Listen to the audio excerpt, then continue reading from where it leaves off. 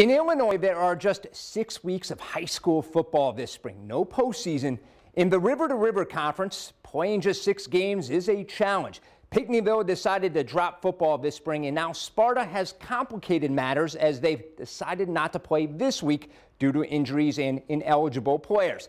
We need to keep an eye on the River to River scheduling for the remainder of the season. Now, Murphysboro looks to improve to 2-1. They face Harrisburg Friday night.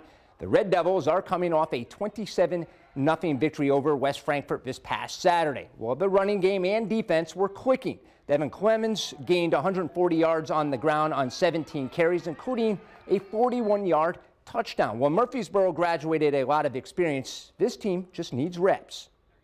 You know, we're a young group, so we knew from week 1 to week 2 we were going to have to continue to get better.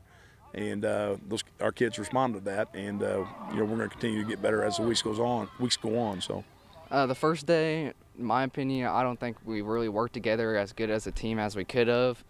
And over the weeks that we've been practicing, we've gotten better every day, especially on defense, and our own line has gotten better since our last game, like improved in every way. Murphysboro hosts Harrisburg. That is Friday at 7 o'clock.